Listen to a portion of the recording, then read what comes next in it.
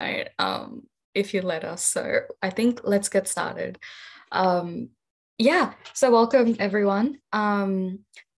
This is being recorded just to let you all know, but yeah, this is just going to be a quick debrief on the March 2023 GAMSAT results. And I don't know, I feel like looking at the participants, I think everyone here knows me. If not, just a quick intro. I'm Meghna, one of the Section 1 managers, and I do a little bit of everything everywhere all at once. So you might have interacted with me on multiple different sort of like areas of phrases. So yeah, just wanted to send you all a warm welcome, and I hope we're all doing well. And I'll leave the others to introduce themselves. Rahman, go for it. Thanks. Normally, when you say leave the others, I was like, oh, sometimes someone will jump in and then you just start interrupting each other. So I was hoping for you to be like number one, number two. Yeah. Oh, okay. Number one, Rahman. Let's go. Okay. Yeah. So my name is Abdurrahman, but a lot of my mates call me Rahman. In terms of who I am, goodness, the introductions are so hard. Why are they so hard anyway? Yeah, so I'm a second year medical student at the University of Melbourne. I started medical school in 2021, so no gap years, and got into med school straight out of biomed. Yeah.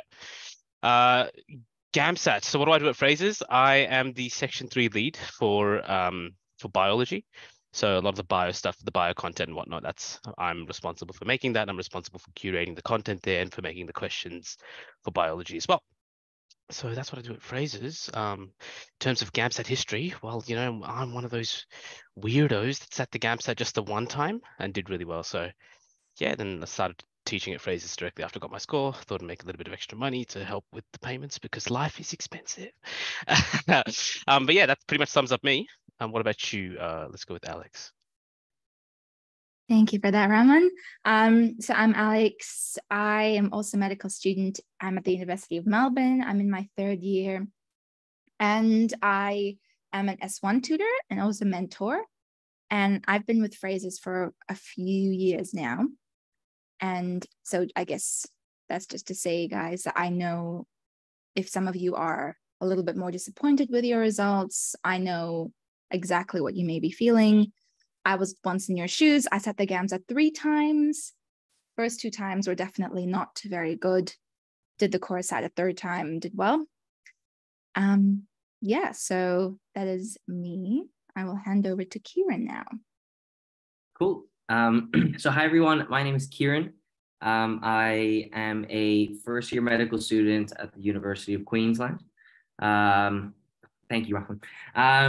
And yeah, also a tutor here in S1 and S3. I'm really excited to chat to you all. Oh, wow. This is the kind of tone we're setting, huh, Meghna? Okay. No, yeah, really excited to be here today to talk about the GAMSAT and stuff like that, have a bit of a debrief. I am kind of like Alex as well. I'm a bit of a veteran of the game. I sat the GAMSAT 4 times, been through the highs, been through the lows, applied for 3 years before I got in. So, kind of been through it all.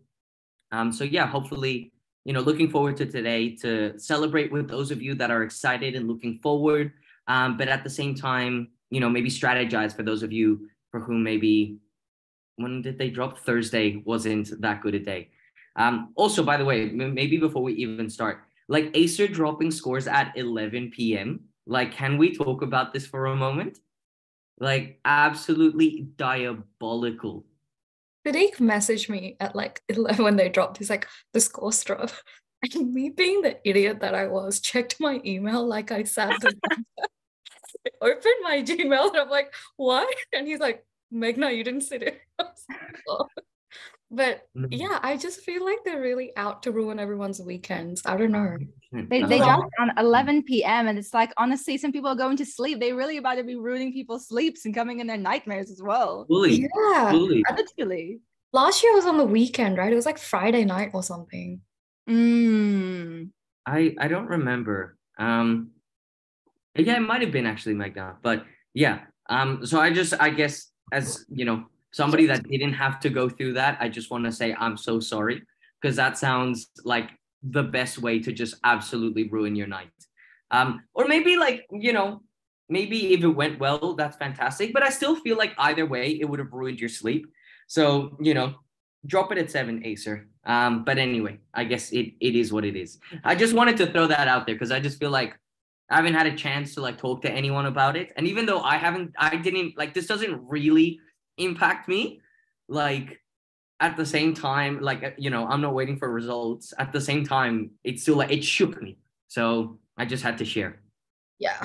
I feel like every season when students, you know, especially being a tutor, when students go through this process and then they get their results, I feel like it brings me back every single time to when I got my results and when people 100%. and every single time it's the same. I'm like, and I feel so much for you guys who maybe worked so hard and still didn't really get the scores that you'd like, because that was once me. That was once us. So Definitely. we know what it's like. It's so funny you say that, Alex, because like legit, I was the same. Like when I heard they dropped, I like jumped on Reddit and I started like reading Reddit streams and I'm like, why? And it was 11 p.m. Like I had school the next day at 8 a.m. and my partner's next to me, like, what are you doing? Like, go to bed. I'm like, babe, I can't. Scores just dropped. Like, what do you mean? She's like, because you're so right, Alex. It just like fully brings it back. I wonder how long it's going to be. I reckon this is going to be like a lifelong thing. Like, it's gonna be a lifelong thing. It really is. And like my friends who study with me in third year, they're like, oh yeah, oh, you tutor for the GAMSAT. Oh yeah, well, it must be nice to kind of be over it now. 3 years into the med degree, and I haven't thought about GAMSAT in 3 years. And I'm like, well, actually, I think about it twice a year ever since my GAMSAT. So yes, I guess the big idea behind that is that we feel like if any of you are very excited and happy about your scores, we feel it. But at the same time, if some of you are disappointed, we feel it as well. So you're not alone in that, because we all care. We all wanted you guys to do very, very well. But the GAMSAT is difficult. It's really, really hard. It's not your typical exam. Multiple factors could go wrong. So we understand. Yeah, definitely. And I just feel like, yeah, in the most honest way possible, GAMSAT sucks, bro. Yeah.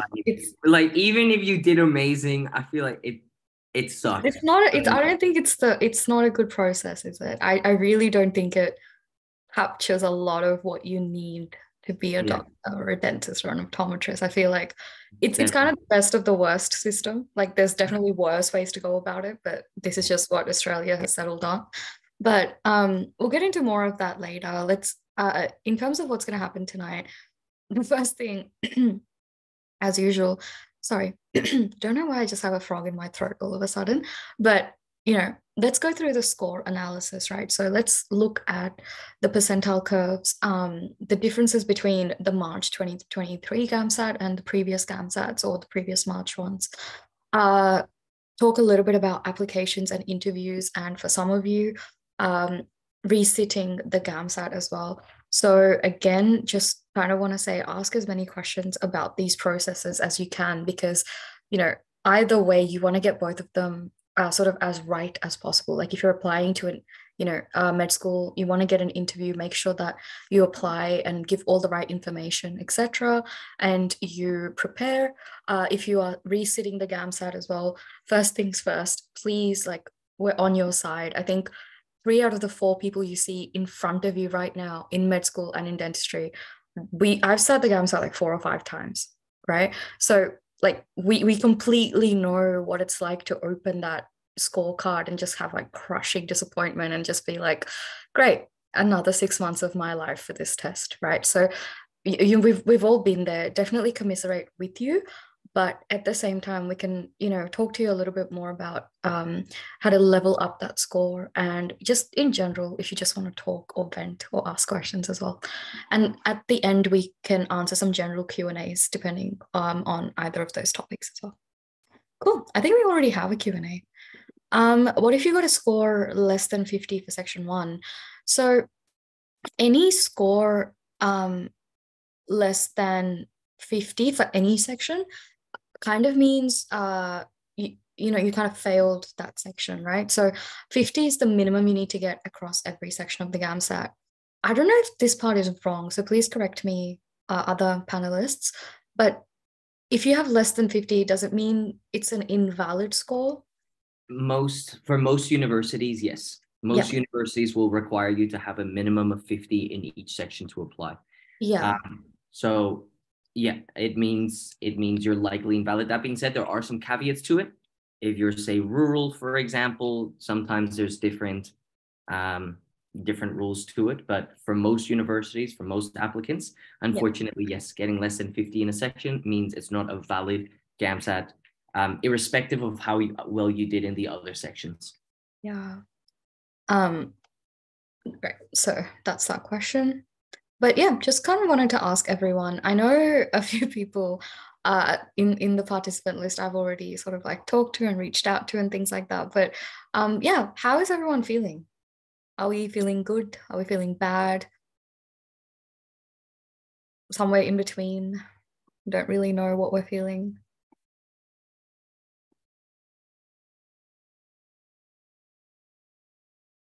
I'll also say, like, this is, a pretty safe space in terms of, like, if you feel like it didn't go so well and stuff like that, I think hopefully at least one of the tutors here on this panel, and you'll know that there's no shame in it maybe not going so well. That's part of the process. So yeah, hopefully you can use this forum as an opportunity to even just vent those frustrations. I know that a lot of people go through this medical journey kind of alone, like not having other friends going through it or whatever it may be, and therefore it's difficult to express those emotions to people that understand it. So, obviously do whatever you want, but I guess I just want to reiterate that, literally most of us here know what it's like to be disappointed afterwards. So don't feel like you have to, say like, oh yeah, I'm happier, or just stay silent. And there's no judgment either. Just because I think that's really important, regardless of, how many times we've done the test or not done the test, or where we're applying, not applying. Like, no one here is really here to judge. Like, none of us have the right to do that, and none of us are those people anyway. So please don't hesitate to respond, and please don't think that we're going to judge you in any way, shape, or form. Like, yeah, definitely not. Yeah, so a few people feeling uncertain, not as good as expected. There's a general feeling that it could have gone a little bit better. And to be honest with you all, I don't know. Just from the students I've sort of reached out to, it was a difficult GAMSAT. I've even on the day as well. And please, like Kieran, Alex, Raman, like feel free to agree, disagree, add your thoughts to this. But even on the day, I had so many messages like, what the hell was section 3? What the hell was section 1? Or section 2 itself was, some people found it to be weird as well. Like, that day was really kind of very mixed bag. So I'm not surprised that the results are a bit of a mixed bag as well. Like, I've had some students do really well, but some students do really badly. They weren't expecting it. So yeah, I'm kind of in that, like, I'm weirded out by it as well. Well, I even on the day, I remember that afterwards, a lot of my students, like my mentees, were writing, and they were saying things like, well, I found that I was okay with section 2, I was okay with section 3, but I found that there was lots of long texts in section 1, which kind of threw me off, which, I think it's something that's important to reflect on as well. If that's the case, if that's the trend, and we actually did notice that was the trend in September too, like comparatively speaking, there were more technical texts. Yeah. I suppose maybe now they're even more. So I think it's kind of worthwhile thinking, okay, if that's the trend, let's go with the trend. For September, I'm going to be doing more technical texts. And, I think, reflecting on it is very important. And usually after the GAMSAT, I do get a lot of students who, whether they end up doing well or not, they say, you know what, that was difficult, but I think I did okay. But this time around, I did find a lot of you guys were actually leaving it being either confused, like unsure of if you did well, or just completely like, that was really hard. So if you are feeling that way and the results reflect that too, just know you are not the only one. I feel like ASA really overcorrected with the long text. Like, I predicted it when Inda and I had a bet. Like, there would be a lot of technicals, right? But neither of us expected sort of like the amount of it. I remember last year it was very fictional heavy, cartoon heavy, poem heavy. This time around, I had students come out of the GAMSAT like, we didn't get a poem. It was all technical, it was all creative, or it was a cartoon. So I feel like ASA really overcorrected that like long text sort of thing. Sorry, Rahman, you were about to say something. Oh no, I was just going to talk about section 3 because I feel like there's a lot of representation of section 1 here, but I've had a couple of students reach out and they were like, section 3 was wild, right? It was like really they felt as if it was very left of field. They didn't really feel like they knew what they were doing. And a mixed bag. So one of my students that was like, hey, I don't think I'm gonna even pass section 3. Ended up getting pretty good for section 3, got a 70 plus. And then another student that thought, I think I did relatively decently for section 3, ended up doing pretty badly. So, again, a bit of a mixed bag overall. I feel like, and that's just the GAMSAT. It's the nature of the GAMSAT. They just throw stuff and just, they change things as much as, it's just always flipping. So sometimes there's heavy math, sometimes there's heavy graphs, sometimes it's just there's so much that can go on and there's so much that they can change, and they often do that. So I guess, and we'll talk a little bit about how to then structure your preparation going forward, but often it's to ensure that you've got a good baseline in everything, so that if they throw something at you that's left of field, you at least have those kind of fundamental skills to fall back on to do well. So, gone are the days where you can be like, right, I'm just going to focus on graphs and I'll be able to ace all the graphs questions and do well, right? Unfortunately, the way the GAMSAT's kind of heading is you can't do that anymore. You need to have, especially for section 3, a good baseline across everything, because they will throw stuff at you, especially math. Recently, they've just loved their mathematics. I was just going to ask you that. Yeah, so Lachlan in chat's absolutely right. They just, everything is to do with mathematics now. So that's really hindering a lot of the typical biomed students that are a bit averse to math. And what I've also found is, so myself included, I'm very like math heavy. I like math. Math is fun. So, when it comes to mathematics in general, I think going forward, you kind of have to up those math skills to do well in section 3. Absolutely. Yeah, definitely heard. Like, I was just about to ask, what was your thoughts on everyone saying that there was so much maths? It was like a maths exam this time around. But yeah, it's kind of annoying. Yeah, to quote my methods teacher, maths is the purest way to assess logical reasoning. His wording. So, it's very much, if A then B, B then C, this follows this. That's very like math based. So I think given that it's such a good way to assess logic, they tend to use it a lot more now as compared to inductive reasoning, where people can argue, well, I can argue that this isn't correct because it's words. Hashtag section 1. But yeah, so I will kick you off the webinar. Oh yeah, no. But yeah, that's what I have to say about section 3. We have a Q&A. Does Phrases compile the types of questions from the actual exam and send these to students so that we can reflect on those before the next sitting? So ASA does not release any ounce of data in any way, shape, or form, nor do they release how they calculate the scores to what I think all we know is like how many points they calculated to, like 4 decimal points or something. So no one can get that data ever. I think they're even exempt from like Freedom of Information Acts, right? Like, that's how heavily protected ASA is. So no, we can't get that. What we do is, obviously people tell us like, hey, this text came up in the GAMSAT, this book came up, and we write questions based on that. So we do have questions and stems that have come up in previous mocks and in previous GAMSATs, in our mock exams, in our question banks and things like that. So we write questions based on what we hear, but no one will ever really get that data. It won't happen. So yeah, I think we should be careful with questions like that as well. Cool. I mean the types questions as in technical poetry.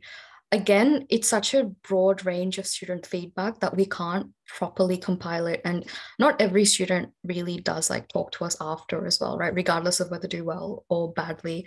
So yeah, it's a little bit difficult for us to be able to do that.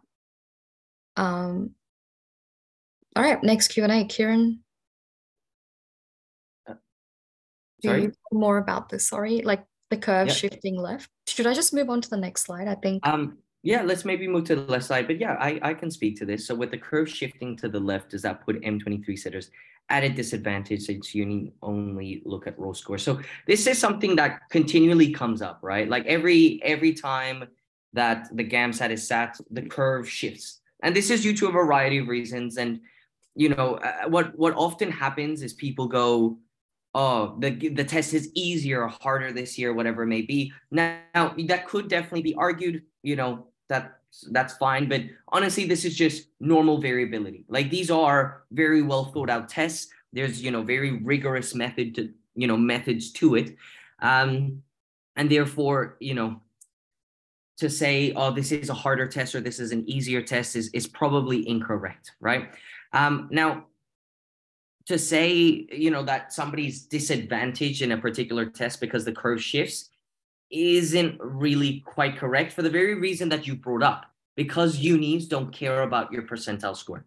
All right. So this is something to keep in mind with all of you. For all of you that are planning on applying, the universities literally only care about your raw score. They do not care about how that corresponds to a particular percentile.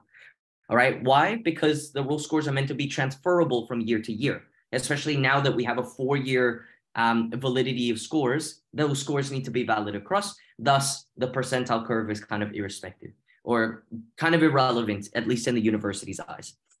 So to answer your question directly, not really, because again, it doesn't matter what the percentile is. Now, you could make the argument, well, the percentile reflects that this is a harder exam or whatever it may be. Perhaps, perhaps not. Unfortunately, however, the universities don't take any of this into account. They really just care about your score. Hopefully that makes sense. But maybe I can kind of start speaking to it here. So yeah, we have an overall score of 59, and then we have the top 10 percentile being around 70. Now, I will say that this is a slight variation from the year before, but honestly, this is almost like kind of what we've been seeing. Like, this is still relatively, still in the ballpark. It's not like, oh, well, whoa, now the top 10 percentile is actually a 60 or something like that. Like, 70 tends to be that magic number where you're in the top 10 percentile. And that has been the case for the last, maybe, I don't know, 2 years or something like that, maybe like post-COVID. It's changed to that point. And I mean, here we have a bit of a statement saying like, yeah, scores have actually kind of gone up, if anything. So you could argue, I don't know, that you're slightly better advantage or whatever it may be, right? So anyway, that's kind of my 2 cents there. Anybody else want to throw something out? Yeah, Raman, go for it. Yeah, just wanted to reiterate that point of the scores being comparable between sits. So the percentile is essentially just the percentage of people that got that score or above in that particular sit. So in some sits, you might have a person who, or a group of individuals, or like, let's say like that sit in general were just like really, really good at the GAMSAT, and they all got scores above 70. That would never happen, but theoretically speaking, that would mean that 70 would be the 50th percentile. But each of those individuals deserves to get a 70, so they got one, right? So it's standardized across the cohorts. That is that a 70 in a previous sit would be comparable to a 70 in another sit, regardless of what the percentiles are. What it does mean, however, is that if there is a shift towards the scores being higher, it can make things a little bit more competitive for the universities. That is that there's more people applying with the particular score. Let's say 70. If 70 was the 50th percentile, that'll completely change everything out of whack. But that will never happen, right? Because the way that ACE is, that they're very meticulous with their questions. The questions themselves, if anything, are getting more difficult than less difficult. So getting into a situation where 70 is the 50th percentile would like not happen at all, really. So because and as Kieran kind of mentioned with regards to the tiny percentage differences, given that 67th percentile was the 90th, was in the 90th percentile, 67, sorry, was in the 90th percentile, and now 70, because it's a +3, in the grand scheme of applications, it doesn't really change anything, right? If, however, there was a drastic change where 70 was now a 50th percentile, right, that's now a big deal. Yeah, but in these kind of small, minute variations, and we're going to see a graph in the next few slides that kind of compares across the 4 sits, and right here. Well, there you go. Notice how the variation is, 2018, 2019, and then with the more consistent after the online shift, all of those scores have been relatively consistent. There has been a slight flattening of the curve, but nothing drastic. So maybe a maximum percentile difference of maybe, let's say, 5 to 7 percentiles, which isn't that big in the grand scheme of things. But Yeah, those I are my think 2 as cents. well with sort of these, I think more than sort of looking into them, they kind of indicate the next phase of analytics, if anything, because up until you get the GAMSAT, right? But then after you get your score and you're applying, it then becomes a matter of like GPA as well. So I think these percentile curves kind of, I feel like their usefulness stops at the scorecard, right? Whereas this then it's a different percentile curve for the universities when they measure your GPA and your GAMSAT combined, then your GPA, GAMSAT, and your interview combined, and all those sorts of things. So yeah, I feel like the score is kind of what we really need to walk away with, if anything. Cool. Anything else we need to add on the scores, or any questions at all? But yeah, like I'm not even going to attempt to explain it as well as Raman did, because look, I'll take it. I'm a section 1 tutor after all. Maths is it's good, but it's not amazing. Okay. Yeah, that's how I would characterize myself. But yeah, I think the scores have kind of improved. They've kind of corrected back a little bit. And yeah, so I feel like the pool of applicant data will be a little bit stronger, if anything. But then again, you just never know with GPAs as well, right? The GPAs could undercorrect, and you could have weaker GPAs, stronger GAMSAT, or vice versa. So I don't know. It's just, yeah. Kieran, go for it. Yeah. Maybe. And then sorry, go. Rahman. No, go I for was going to just mention the one point. It's like, of course, you've got the GPA in the interview, which you might expect have some correlation with the GAMSAT, but then the interview throws everything out of whack, right? Because you have your stereotypes. If you wanted to block people in stereotypes, I know that we shouldn't do this, but in medicine we tend to. Maybe archetype is a better word. Archetypes are probably a better word. Let's say archetypes. Stereotypes doesn't sound actually right, but yeah, let's say your typical kind of ace student who's just really, really good at studying and spends 10 to 15 hours a day studying and doesn't know how to speak necessarily to a lot of people, right? Might have like 100 GAMSAT, 7 out of 7 GPA, but then come the interviews, they're not as verbose as one would expect a medical professional to be. Then you have individuals that might have a really good kind of social experience and maybe not necessarily the greatest scores because they didn't spend as much time on those things, but have a fantastic way of conveying the information that they want to convey, especially within an interview format, who'd end up being about the same as that individual with the 7 and 100, right? So because of that, when you add in the GPA and the interview, the GAMSAT is not as useful as a marker to indicate who's going to be someone who gets accepted into medical school and dental school and beyond. Yeah. Definitely. Maybe if I may, right? Because the last thing that I'll throw out is at this point, especially when we're going through medical school applications, we are hyper fixated. And I say we because this is something that I kind of definitely went through as well. We're hyper fixated with thinking about the competition. And we go, oh, is this an easier cohort? Is this a harder cohort? Like even just now, we're saying, oh, there's overcorrection, undercorrection. If anything, scores are a little bit higher. Please don't worry.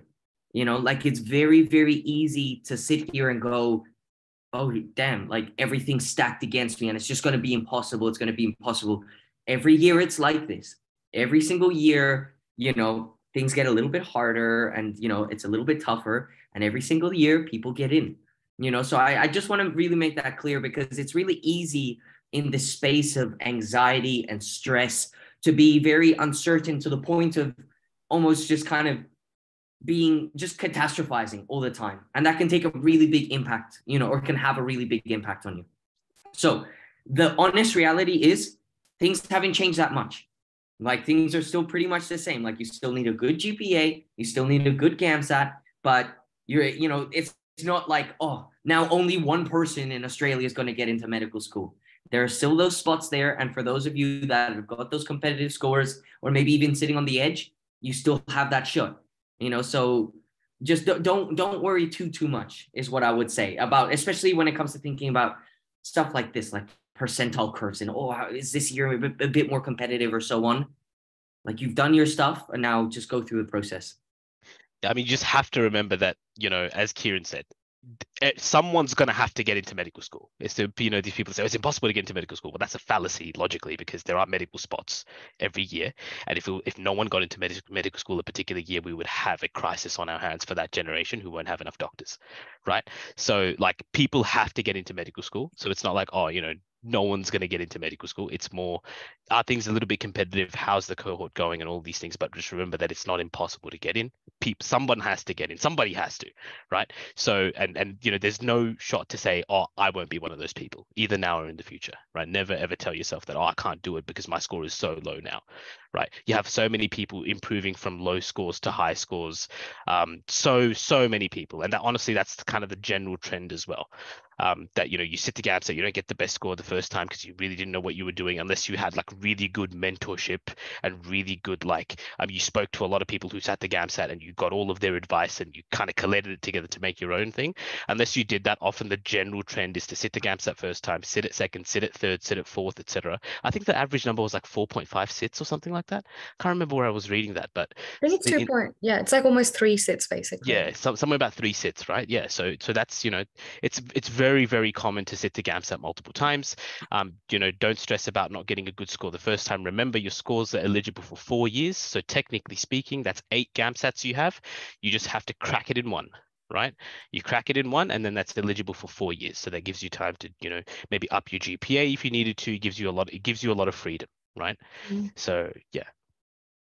I was just saying, oh, sorry. No, go for it, Meghna. I'll just say 2 things, right? One thing, just to go off of what Raman and Kieran have said, something another tutor said to me ages back was, everyone who really wants to get into med will get in at some point, right? Why not you, and why not this time around?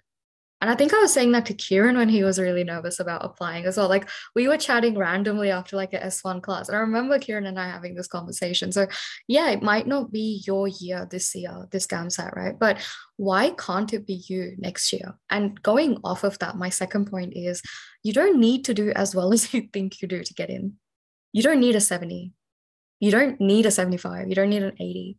Right? You can get mid-60s, have a 6.5 to 6.7 GPA, and get an interview offer and absolutely kill it, right? So anyone who's in the chat who's like, oh, I didn't do well at all. Yep, and that's okay. This is not your shot this time around. It could be better, but also please don't think that it's only valid, or your score or your effort will only be valid if you get a 70. Like that's not the only payoff point. I know people who got in with like a 66. Super valid point for sure. Yeah. The only time that we really kind of say, if anybody ever gives you like a ballpark figure, as in like, for instance, someone might say, oh, I think a 70 is a good score. That's only if you want to be 100% certain you have you get an interview. Most of the time, you don't need the 70. No. And I had a lot of tutors tell me that. They're like, oh, get a 70. And like, that's what everyone should aim for. Everyone should get a 70. And, I used to beat myself up, but Alex, you made a really good point. Like the only reason they were telling me that is because, they were like, hey, this will probably give you a much better chance. That's all. And it's hard because it's hard to answer questions. I know we all want to know what's the ballpark, what do I need to get in? But the answer is really depends on the cohort, and it's any man's game. And I think just based off of what you guys were saying previously, ever since I was trying to get in, I would always tell myself it's not about if, it's about the when. It's about if, it's not about when if I this and this. It's about if I get into medicine, I'll do this. Start using when I get into medicine language. Don't be like, well, if one day I get a good score, I might get into medicine. Or if I get into medicine one day, start saying when I get into medicine. And remember that, as annoying as it might sound now, exactly, manifest it. And as annoying as it might sound now, if you maybe didn't do as well as you would have liked, I still would like to congratulate you on persevering. And I'd like to congratulate you on being one GAMSAT sitting closer to finally getting in one day. So that's a good way of looking at it too. You're one GAMSAT sitting down until you get the score that you need. Definitely. I mean, you know, I can just speak from my experience as somebody that went through 3 application cycles. Like, absolutely. It's just a matter of perseverance. Maybe, however, like if I may, because I see one of the questions is here, like, what sort of score would you say would be worth applying with, right? So I know it's an annoying answer to hear, but genuinely, it honestly depends, because you know what Rahman and Meghna and Alex have said is absolutely true. When it comes to applications, it's not very clear cut. It's not just a matter of, you know, your GPA, your GAMSAT, and that's it. There's variations across all of them. There's variations in how, you know, universities look at your GAMSAT. For example, you might have gotten a GAMSAT score that says, I don't know, you got a 60 or something like that. But are you aware of the fact that some universities take your unweighted GAMSAT score? And therefore, if S3 is what's bringing you down, maybe you actually have a stronger score? Do you know that, you know, a lot of universities have different ways of calculating GPA, and therefore maybe your GPA actually looks stronger than what it should be? Maybe you're eligible for a bonus. Like, there's so many bonuses running around. Like Deakin, if you're based in Melbourne, gives you bonuses for being on Centrelink, for having worked full time, for being a past Deakin student, you know, for having worked in healthcare. If you're rural, that changes everything. If you've done honors, if you've done a PhD, if you've done a master's, like, different universities will give you bonuses for so many different things. Therefore, you can definitely get in with slightly lower scores, like, you know, lower quote unquote. Let me give you more, because I'm part of the like student support team, and I talk to people about applications all the time. So I can tell you this, you know, from having had these conversations. On top of that, you have universities like, say, for example, Wollongong and Notre Dame, where it's not just your score that determines it. Wollongong, you have a portfolio. Notre Dame this year is looking at your Casper. Like, if you're feeling like, oh, I'm not too sure how my results went, let me tell you this. This year, Notre Dame is counting the Casper equally to the GAMSAT and equal to your GPA. Like, it's like a 30-30-30 split. Like, so now, fantastic. Maybe you kind of fumbled it when it came to the GAMSAT, and that's just what it is. But now you have another opportunity. If you do really well in the Casper, congratulations. You compensated for a slightly lower GAMSAT score. So, like, you've got all of these options here available to you. You know, so to give you the direct answer, like, what score do I need? There isn't one, because it really depends. But also to kind of further expand on it, because again, like, it is crazy, Alex, you know, you talking about like, yeah, having all those feelings about the GAMSAT, like, all of this is making me go back to last year, you know, feeling all of this again. Like, I remember going onto Reddit and going onto things and looking at other people's scores and going like, and excuse the language, but holy shit, somebody got, you know, a 78 and they got rejected and stuff like that. Bro, I swear, like, you don't know what happened in those situations, you know? Like, don't let the data that you see online dissuade you. Like, I think I saw a question here going, you know, if we looked at previous year scores, is that a good enough thing to kind of determine where the cutoff is and stuff like that? Like, sure, I guess it's kind of an indication maybe, but at the same time, you shouldn't use it as gospel, you know, because you genuinely never know. If it's an option, this is the advice I always give.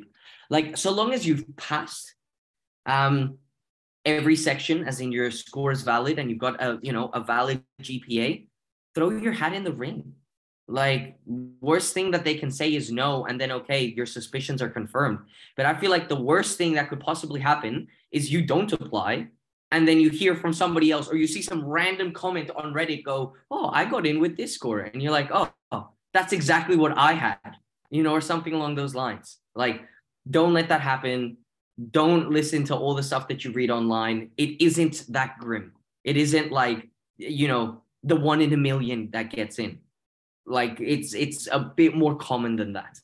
Sorry, a bit of a rant, but No. I think it kind of consolidates what we've all been saying, right? Like, all the people who got in, these, like, most people who get in, guys, are the people with the mid 60s, low six, like mid 60s, let's say like 64 to 67, 66, right? Those are most people in medical and dental cohorts, right? So that should kind of tell you everything in and of itself. There'll always be people who do drastically better, and amazing, good for them. They deserve to be there. But most people, like, they will get the average level score.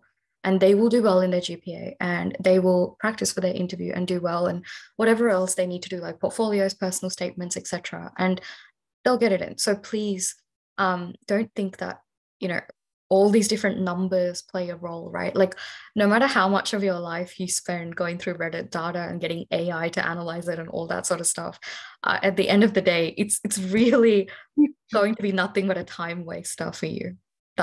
So don't overthink the numbers. You just apply. Definitely.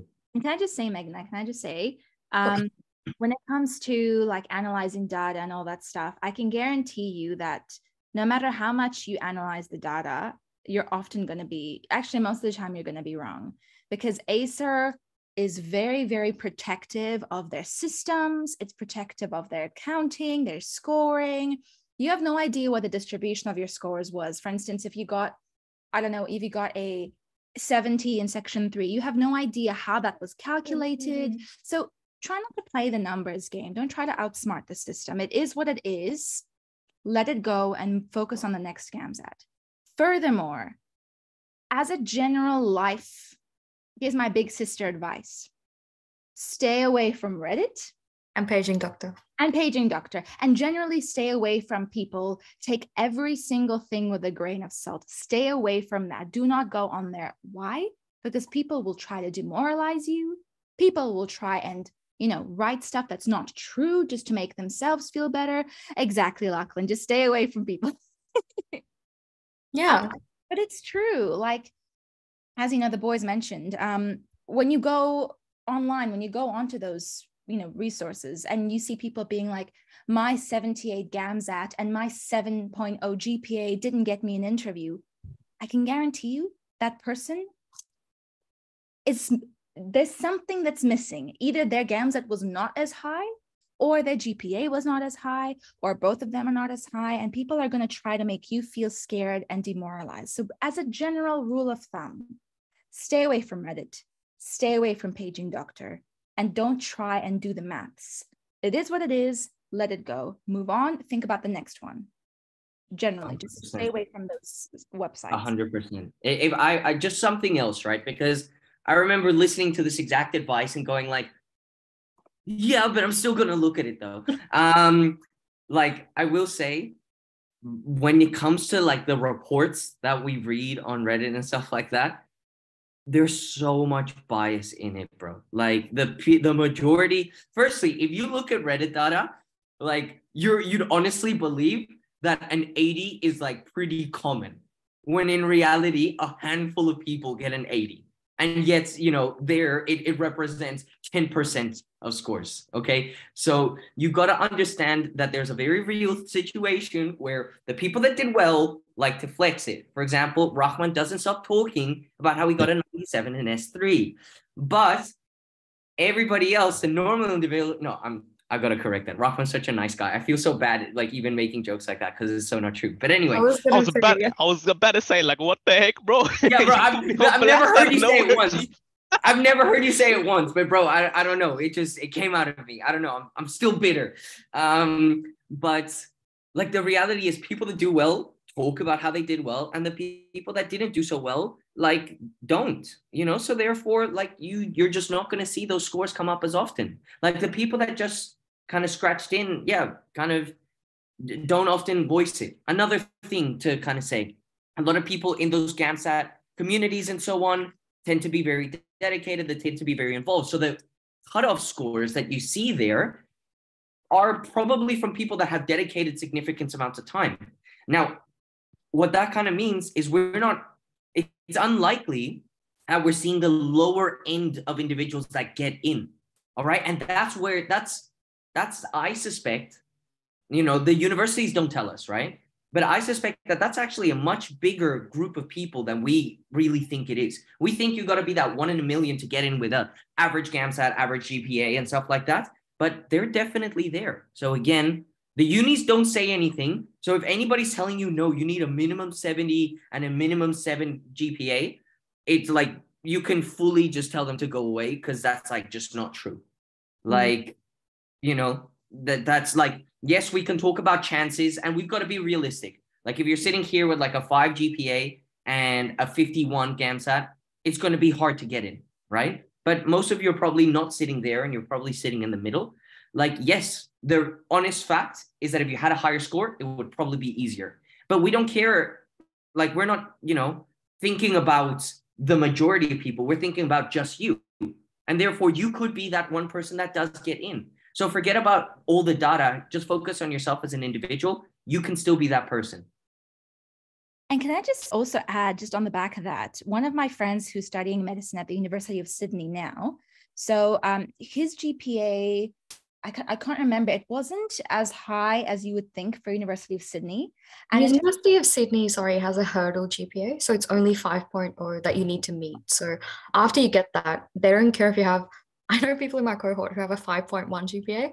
I also know people in my cohort who have a 6.9 GPA. UCID, it does not matter as long as you clear the 5. That's why the GAMSATs are so, kind of high and all over the place a little bit. There's no interviews and stuff. So UCID that's another game. UCID is something really interesting, but okay, that's good. The GPA doesn't really matter. Yeah. His yep. No, you. I'm just gonna say his GAMSAT was a 67, right? And for University of Sydney, that is on the lower end.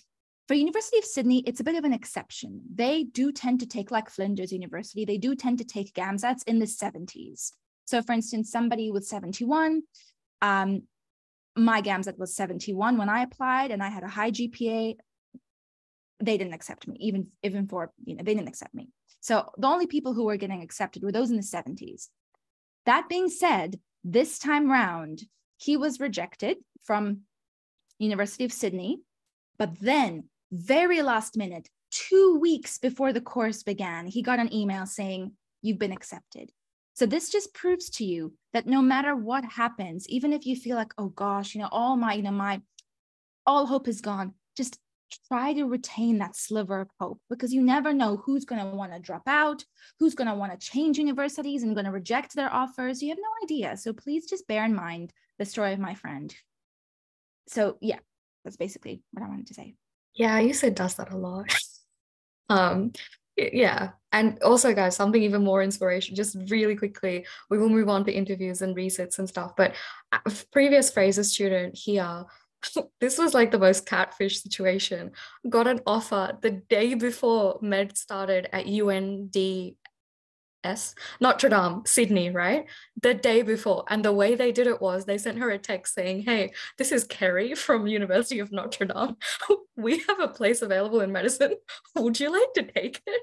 And she was like, this is an absolute scam. Like, this is a joke. And then she didn't reply. They called her the same day at 6 p.m. They're like, hey, like, this is really us. Will you be okay starting med tomorrow? Or the day after, because it was Saturday.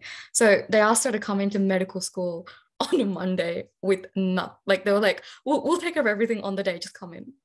Legit how the story went. When Akif told me, I was like, this is so it goes to show med schools don't really know what they're doing sometimes. And that is also a scenario that could happen. But yeah, that's what Alex's story just reminded me of. I was like, if that was me, I would have just not even picked up the call. Yeah. But let's move on to applications and interviews and, kind of speed things up a little bit. So if you are thinking about applying this year or this cycle, I guess, the first thing you want to assess is how strong is your application. The biggest mistake people make, in my opinion, is they don't think about or they don't read through the GAMSAT guide properly.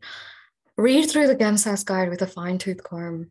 Know where you have your best chances, especially know what unis take unweighted GAMSAT scores and weighted GAMSAT scores, because that can be the difference of a few marks, either getting higher or getting lower, right? So calculate your GAMSAT score based on how the university sees it. I know University of Melbourne weighs all 3 sections equally, for example. So if you did really well in section 3, your overall score might be a little bit lower at the University of Melbourne. It won't be like crazy to the point where, it's like 0, but it could be a little bit lower compared to other unis where it's a little bit higher because it's weighted twice. Next thing as well, and there's a lot to say about this, but we'll try and keep it concise. Start ordering your preferences to see what makes your GAMSAT most competitive. With this caveat, GPA, okay? This is one of those things where if you have a strong GAMSAT, it can offset like a bad-ish GPA. Again, like I'm not saying those judgmentally. I just, for some reason, I'm not the most eloquent tonight. So that's just the word that came out. But if you have a really strong GPA, that can, offset a bad GAMSAT score, or like a decent or like average GAMSAT score, right? Another thing with applications is please don't try and game the system.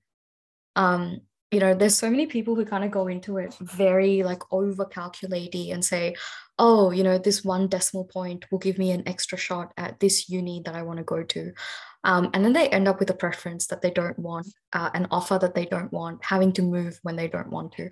I've seen a lot of students do this against like solid advice. If there's a particular uni you want to go to, make that your number one, regardless of whether you have a shot at it or not. Regardless of whether you think you have a shot at it.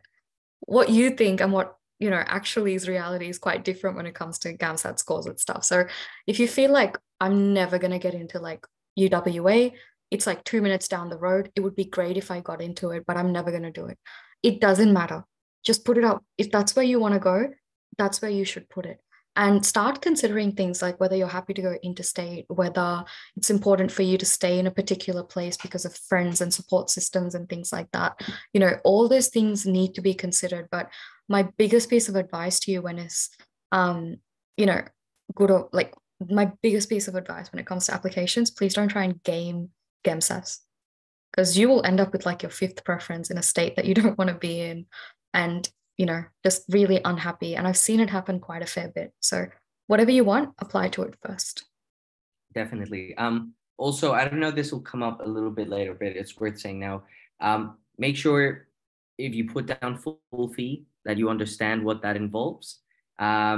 This is important to keep in mind because, say, for example, if Melbourne is your top preference, if you put down full fee for Melbourne, then and say Deakin is your second preference, if Melbourne is willing to offer you a full fee, but so is Deakin, but Deakin is willing to offer you, say, a CSP, the fact that you put Melbourne at the top and put them down as a full fee means that you will get that offer instead, and you can't bypass it. So just keep that in mind. It's annoying.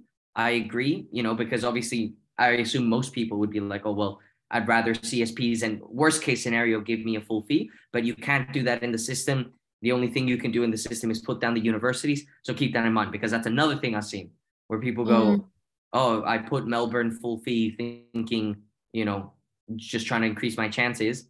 And then realizing I probably could have gotten a CSP somewhere else that I would have been happy to go to. But now I only get that full fee and I rejected it. And now I won't get any other offers for this year. So try not to be that person. Yeah. And make sure you understand the implications of a full fee spot as well. For like, if you're eligible for HEX, you can put full fee spots on HEX for up until your HEX runs out. Then you have to pay out the remainder out of your own pocket. If you're not eligible for HEX, kind of consider that as well. So if you are putting full fee places or bonded places down, make sure you understand the weight of what that is, because once you are in, when it comes to a bonded place or a full fee place, the only way you get out of it is if you just give up your spot. So just please make sure you consider your options before you put them in, and don't do it just for chances when you have no way of keeping up that promise later. So Ella, I think this might answer your question. If you want to just take a screenshot, that's fine. We'll have the recording up as well. But in terms of calculating your GAMSAT score, right? What we mean by weighted and unweighted, for those of you who don't know, is the way they calculate, roughly the way they calculate GAMSAT is they take your section 1, section 2, section 3 score, they double your section 3 score, and then they divide it by 4, right? Not every uni will follow that. Let's look at University of Queensland, Notre Dame, and Sydney. I'm going to leave to the side, right? Unweighted means they don't consider your section 3 as twice. So when they calculate your score, they'll look at your score and they go section 1, section 2, section 3, plus them together, the result divided by 3, not 4, right? The other unis, Deakin, Griffith, UWA, ANU, Wollongong, Macquarie, which is a private uni, which is a full fee uni, Flinders, they all take weighted scores. The way UCID does it just really quickly is they take your individual section, they basically just rank people according to that, and they give out offers to the top 100 to 300 people. That's pretty much how UCID works, right? And to offset the fact that they don't do interviews anymore, they take people with very consistent scores across all 3 sections, because in their mind, that somehow makes up for an interview. And if you have a strong S1, S2 score, that also helps with UCID. Maybe I'll just throw in a little anecdotal 2 cents there. So yeah, that's 100% right, Meghna, with regard to UCID and the ranking system. The only thing is that, yeah, we've seen UCID in the last year in particular have a very, very strong preference, not necessarily for consistent scores, but actually for performance in S1 and S2, where there were scores where, S3 almost seemed to be slightly disregarded. Now, that's not confirmed by the university or anything like that. This is just anecdotal, looking at, and I'm embarrassed to say, kind of past results from Reddit and other sources. But yeah, so, if you did really well in S1 and S2 and S3 is what brought you down, then actually maybe, UCID might be a good option. Yeah. The next thing as well is ordering your preferences, right? So like we said, please put down whatever you want first, then whatever you want second, whatever you want third, up until 6. But this is just sort of a rough guide for you all to follow, right? Don't sit there calculating or over-calculating for days and nights on end. Uni Melb has a GAMSAT of 69.35. I calculated mine. Mine's 69.28. Okay, I'm not going to make Uni Melb my first preference, because that's going to put me at a disadvantage, and I'm going to put UNDF, Fremantle in, Perth. And if that's what you get, that's where you have to go, because you only get one offer from GEMSAS. You get your highest preference. So please don't, whatever you think you don't have a chance with, you're probably being really tough on yourself. If you genuinely don't, then don't do it. Don't preference it. But yeah, don't try and game the system, because we've seen people end up in very unhappy places when it comes to GEMSAS preferences. And this also goes for if you're going to be sitting the GAMSAT again next year, or even this year in September and then in March, and you apply next year. Same story. When I was applying, you know how your scores don't come out until you submit the application, right, to medicine for the GAMSAT of March. So Meghna, for the GAMSAT of March, you don't get your scores until you've applied already. No, I think applications close at the end of May. So so they changed it for this year. From my year, 2 years ago, 3 years ago, when I applied. Oh yeah, because you were with the COVID thing, and I did. Yes, we had to apply blind, didn't we? Yes, and I just remember I was tossing up. I was like, well, my previous GAMSAT before that was very poor, and I didn't know how I did in the March sitting. And I was kind of tossing up, do I put University of Melbourne first? At the time, I didn't know if I would qualify for it, because I didn't have my GAMSAT results. And I was like, do I put, University of Melbourne first, or do I put a university that I think in my mind might be easier to get in my mind at least? And I made this decision to put University of Melbourne first, because that's where I wanted to go. That's where I wanted to live, in that area. And I'm so happy I did, because then when I got my results back, I was like, okay, good. And even if they weren't good enough for Melbourne, I could have still been qualified for one of the other universities. But the point is that always put your first preference up on that list. Do not assume that I'm not good enough. Don't assume that, this is not good enough for this uni. It might be good enough for this one. Just don't make those assumptions. And also remember, if this table, for instance, says 2022 GAMSAT average for University of Melbourne is 2021 GPA average is 6.71, that's an average, which means people who've gotten lower that have gotten in, and people who've gotten higher than that have gotten in. So just because you're sitting on a 6.6 does not mean that you're not going to get in. It just means that doesn't hit the average from the previous year.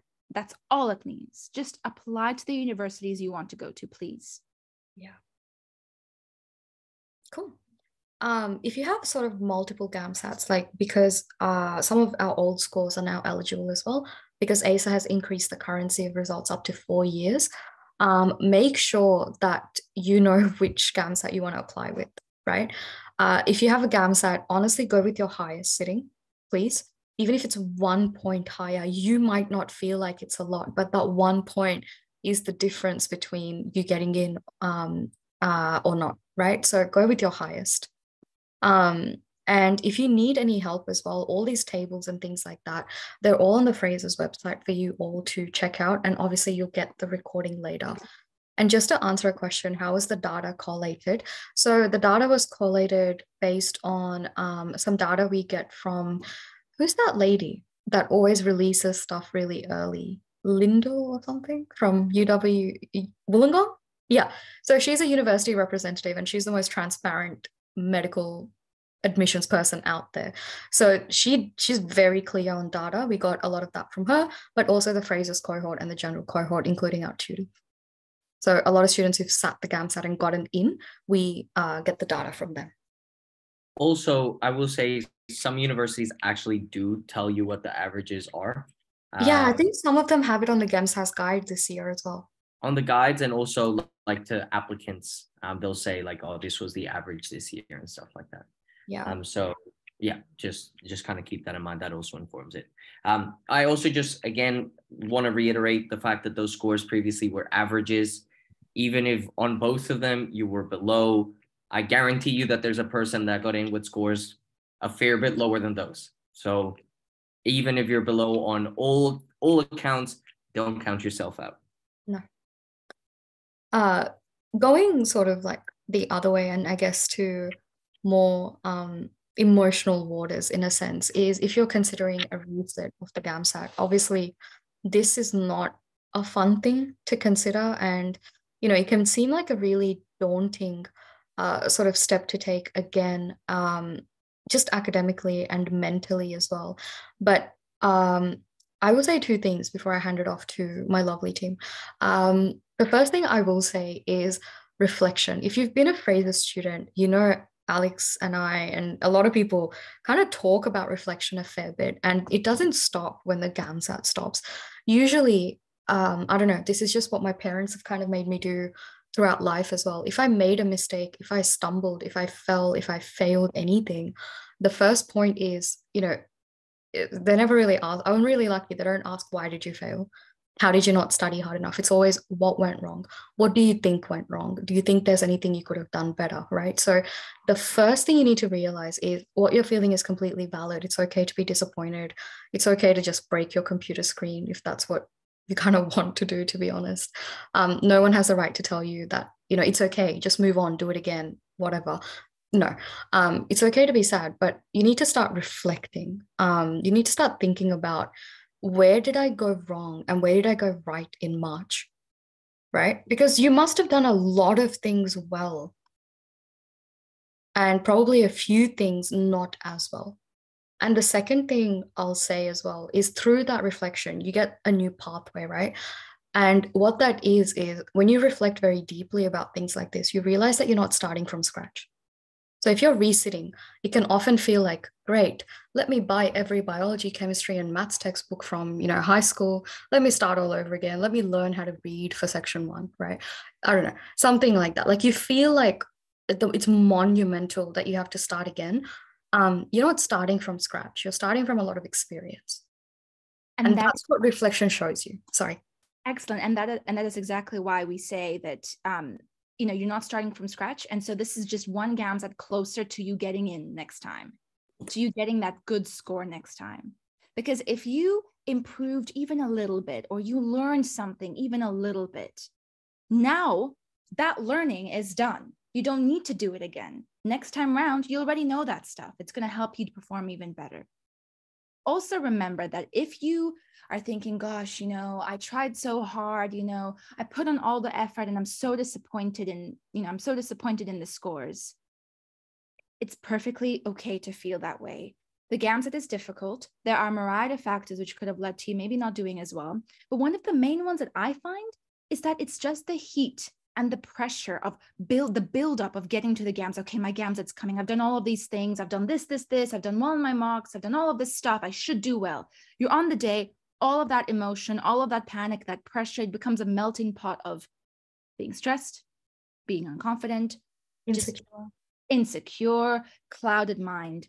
A lot of the times I see students in these situations go away, do other things, come back and do really well the next season. For some reason, for them, the course itself wasn't helpful on the first time, but all of the learnings over the course cemented and then led to them performing really well. They used everything to do well. Sometimes you just need those few months. Now, someone in the comments wrote, someone in the Q&A said, got my S2 and S3 scores in 60s, however, failed S1. Would you recommend any material to boost scores, especially S1? Also, would getting phrases package again would help? That comes down to reflection. It comes down to trying to understand why it is that you didn't do well in S1. Now, if you're scoring S2 and S3, if you're scoring the 60s, that means that you have a solid foundation. That means that the fact that we failed S1, it poses a little bit of a curious situation for us. If you are at the 60s for S2 and S3, it means that your baseline is quite solid. So something must have gone wrong in S1 that derailed your score. It's time to start thinking, was I panicked on the day? Was I stressed out leading up to it? Was I too in my head on the day? Was I freaked out by the long technical texts? Once you figure out what it is that caused you to not do so well, and it's probably one of those extraneous circumstances, I highly doubt it's something to do with you.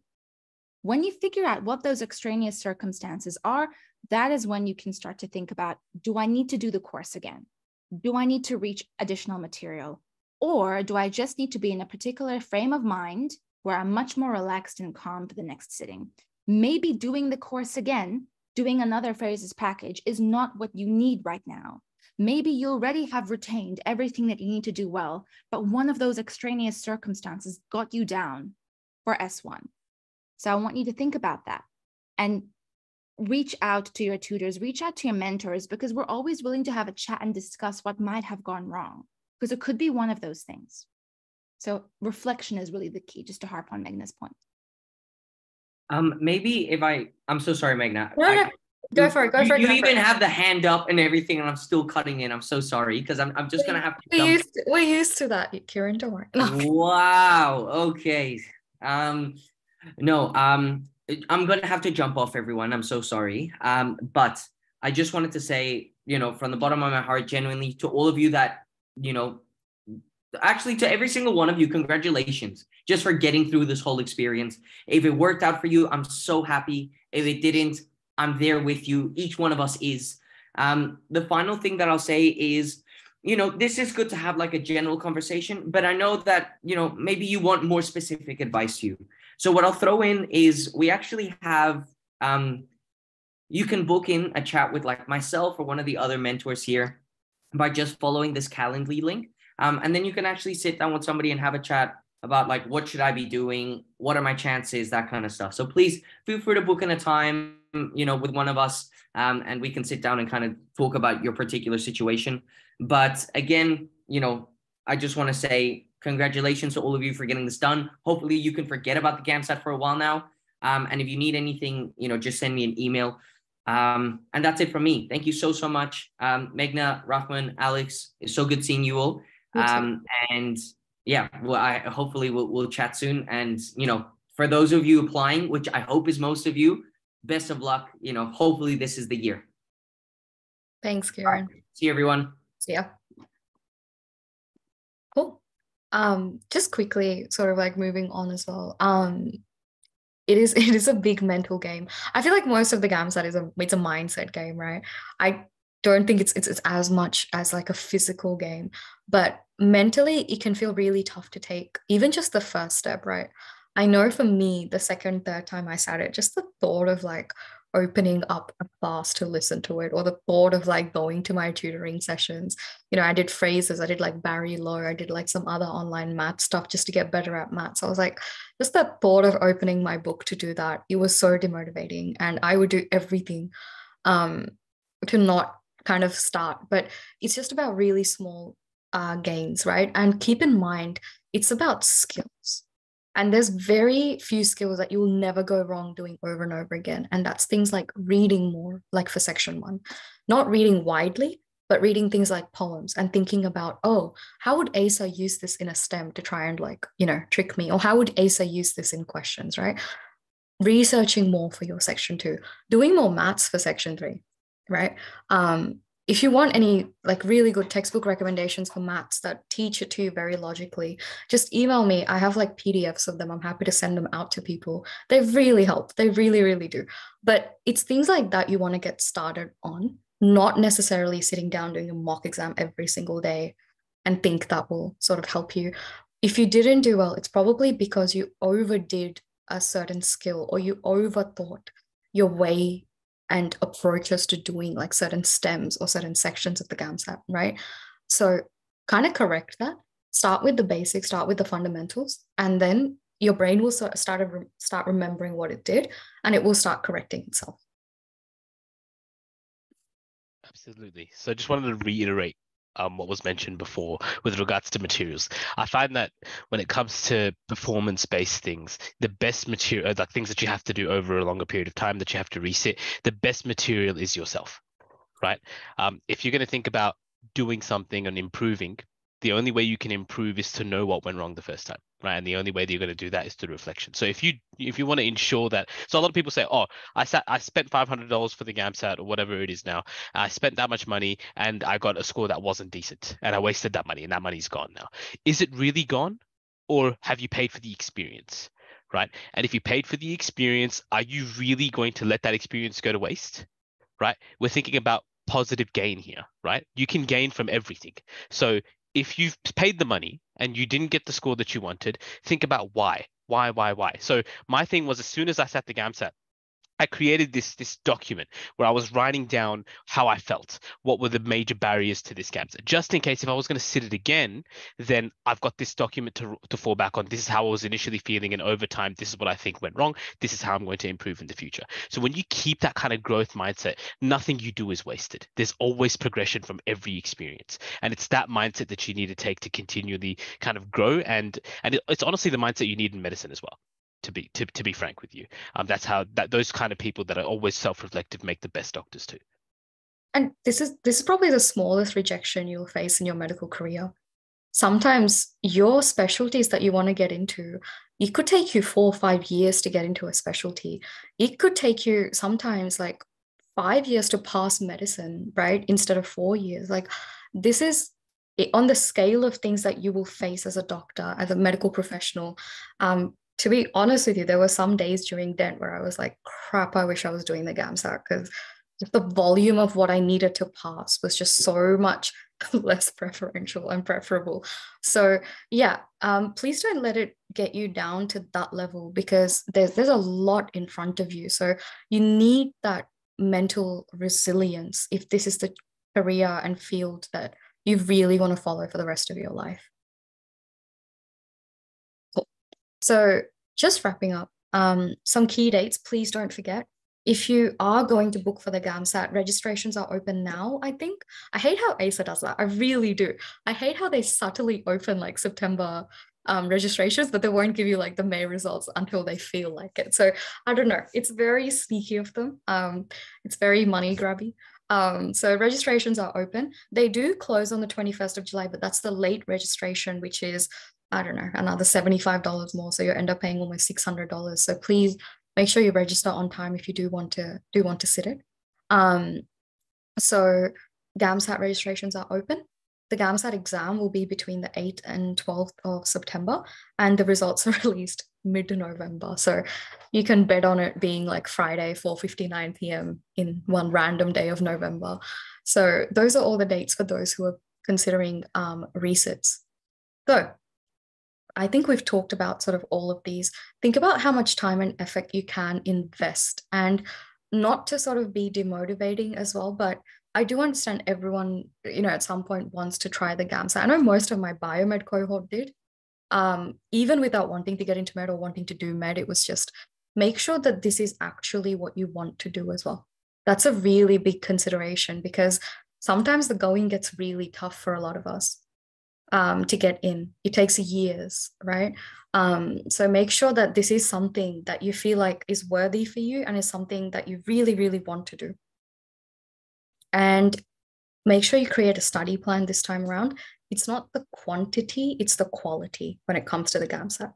You can do 2 hours of study and do better than someone who spent 25 hours a week studying. So please make sure that it's about the quality of what you're doing. And also, none of us are salespeople, so this is not a sales pitch in any way, but oftentimes it's not the best solution to go back and do the exact same course again or anything like that. If you're a previous Phrases student, a lot of the times you can do custom packages, right? So my second time, I did like a custom package where I bought a lot of private tutorials, mainly for Section 3, and I bought mock exam. So that was pretty much where I felt like I needed the value, because I barely did anything for the mocks. Like, I think I went to 2 mock exams, that's it. I was really nervous to go in. I didn't want to sit there. And this was when it was a paper exam, guys. So I was doing like 110 questions, 180 questions in Section 3. It was horrid. And I didn't want to do that as a mock exam at Phrases in the old office that we used to have when I was a student. So it was really daunting. So I just didn't make the most of that experience. And I thought, you know what, maybe this will help me to get prepared for exam day. So please don't think that, you kind of need to go back in and spend like thousands and thousands of dollars. We're more than happy, well, Kieran and, other like student support officers, we're more than happy to, like help you find the right package, or if there's something else you want to do, make sure you do your research and see the value of it before you commit to it as well. If you only used 4 out of 12 private tutes, can we obtain them from Phrases again? I'm really sorry. No, once you lose the private tutes, you lose them. That's why we we yell at you guys every week to make you book it in, because logistically, it's an absolute nightmare to do like carryover tutes and things like that. So I'm really sorry. How do you book a personalized package? Kieran's email is right at the end of this, and please email him, or you can even go on our website and there's a little chat box thing, and you can just say, hey, previous student at Phrases, I want to do a custom package. Can someone talk to me about what my needs might be, right? And you can talk to us and we can help you kind of see like, hey, maybe only the mocks will be a good idea for you or something like that. So yeah. Cool. We'll be here. You can ask us any questions. The only reason is just so you guys have our emails. I'm going to put it up here. But I know we went really over time, but hopefully all of you found this very helpful. But yeah, please like shoot us any and all questions that you might have in the upcoming days. I know I'm talking to a couple of you over the next few days. I can see like your names on the participant list, so I'm very keen to. But yeah, any of you who might need any help, oh, Kieran's link doesn't work. What link? His email is just on the screen. I'm not sure what you mean by link. Is that the Calendly thing? Oh, yeah, look, I haven't used Calendly in like a year, so yeah. Yeah, just our emails are there. But yeah, please go for it. Any and all questions. Any thoughts, Rahman, Alex, you want to share with them as final pearls of wisdom as well, please? Yeah, one thought. Please don't beat yourself up if you feel like you wasted a year not getting into medical school. The one thing that I've realized starting medical school is that you start at the bottom of the barrel. Okay, you are so bottom.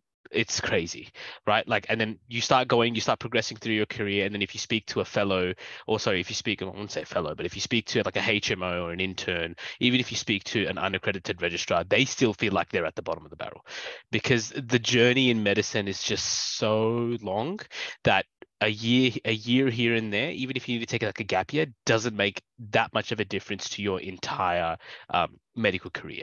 It might take you like 15 years to specialize in whatever specialty you're going to get to. Just to become a general practitioner, I think, is a minimum of 9 years since you start med school. So just goes to show that the journey is arduous, the journey is long. A couple years here and there doesn't actually matter in the grand scheme of things. Yeah, I'm on a gap year right now. Yeah, so not all of dentistry went according to plan in my first year.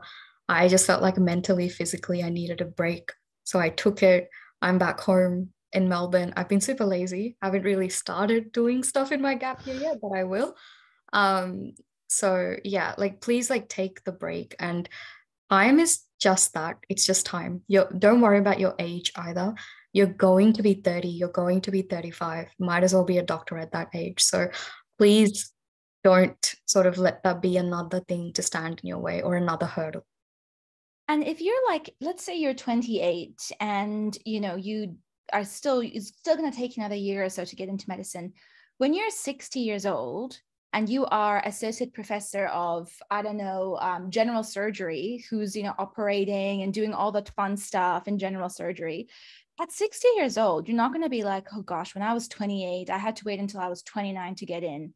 You're going to be like, I'm 60 years old. I'm super successful. That 1 or 2 years did not matter in the grand scheme of things at all. And I know that, you might have family who might be saying, oh, that's an extra year. Please don't listen to people who don't really understand what you've gone through. Just explain, look, this is my timeline. I'm getting there. It's going to be fine. Yeah.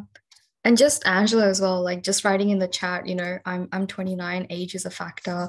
I'm turning 27 next week. So, and I'm kind of fine like taking that gap year. And I was in the exact same boat. I'm just like, it took so long to get in. I've just added another year to my graduating time almost. I'll be like 30. What the hell am I doing? But it's a year at the end of the day. In the grand scheme of things, like Alex said, trust me, you're not going to be thinking about this when you're in med. And honestly, you will forget about this 3 weeks into med. Trust me on this. Like, this is not the stuff any of you will have time to think about. Your time to think about, things you'll think about is, when can I eat a proper meal? When can I just relax a bit? And when can I not listen to a lecture? So none of this stuff, you're not going to be thinking about it. Okay? So don't. Oh my God, that proper meal just hit me like deep. Yeah. Oh my God. The grind is real.